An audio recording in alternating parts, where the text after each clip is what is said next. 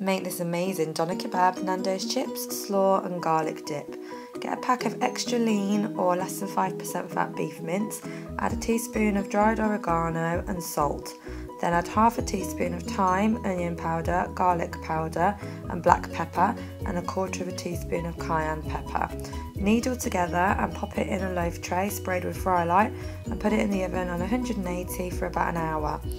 Then a little tip, parboil your chips for 5 minutes in the microwave rather than in a pan. Sprinkle with NANDOS PIRI PIRI salt, which is half a sin for 2 level tablespoons. Spray with fry light and bake in the oven. Take out the doner kebab after an hour and slice up thinly. I served mine with a garlic dip, which is fat-free fromage frais and garlic salt, and the slaw is sliced cabbage, carrot and onion sprinkled with lime juice. Enjoy, and don't forget to subscribe for more videos.